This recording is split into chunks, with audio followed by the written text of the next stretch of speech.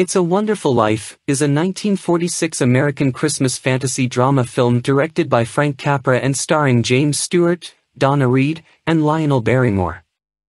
The movie was adapted from the short story The Greatest Gift by Philip Van Doren Stern.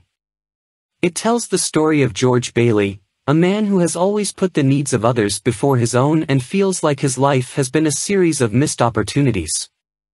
On Christmas Eve, he contemplates suicide but is saved by his guardian angel, Clarence, who shows him what life would have been like if he had never been born.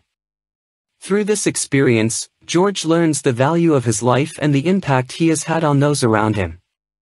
The film opens with a scene of people praying for George Bailey, and we see Clarence Oddbody, an angel assigned to help George, being briefed on his life.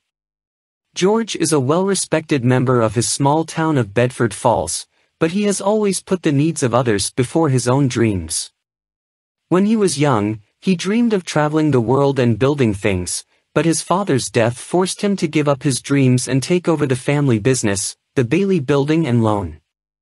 He also gave up his plans to go to college and marry his girlfriend, Mary Hatch. The Bailey Building and Loan provides affordable housing loans to the people of Bedford Falls, and George is proud of the work they do. However, the town's wealthy and ruthless banker, Mr. Potter, wants to put the Bailey Building and Loan out of business so he can control the town's finances. Potter offers George a high-paying job and the chance to travel the world, but George refuses, knowing that the Bailey Building and Loan is the only thing standing between the people of Bedford Falls and Potter's greed. As the years go by, George marries Mary and they have 4 children. However, his life is far from perfect.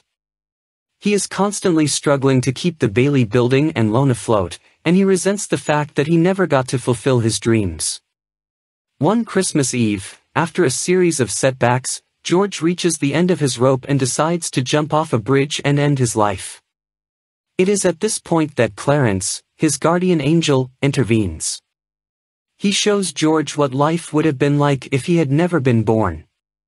The town of Bedford Falls is now called Potterville, and it is a dark and depressing place where the people are poor and miserable. Mary is a spinster, Uncle Billy is in an insane asylum, and George's younger brother, Harry, died because George was not there to save him from drowning. George is shocked by this alternate reality and begs Clarence to let him live again. When he returns to his own life, he is overjoyed to be alive and grateful for the love and support of his family and friends. The people of Bedford Falls come together to support him financially, and his brother Harry arrives in time to save the Bailey Building and Loan from being taken over by Potter. The film ends with George's daughter Zuzu telling him that a bell on their Christmas tree rang, and she says that every time a bell rings, an angel gets its wings. Clarence is shown receiving his wings, and George realizes that his life truly is wonderful. It's a Wonderful Life is a timeless classic that has touched the hearts of millions of people over the years. It is a story about the value of human life and the impact that one person can have on the world. George Bailey is a relatable character, and his struggles and sacrifices resonate with audiences even today. The film's themes of selflessness, community, and the power of love and hope are still relevant today. In a world where people often put their own needs and desires above others, It's a Wonderful Life serves as a reminder that our lives have meaning and purpose beyond our own individual pursuits. The film's portrayal of the town of Bedford Falls and its people is also noteworthy. The town is a small, close-knit community where everyone knows each other and cares for one another. This sense of community and connection is something that many people today long for in an increasingly isolated and individualistic society. The performances in the film are also exceptional, particularly that of James Stewart as George Bailey. Stewart's portrayal of a man struggling with his own feelings of inadequacy and self-doubt is both relatable and heart-wrenching.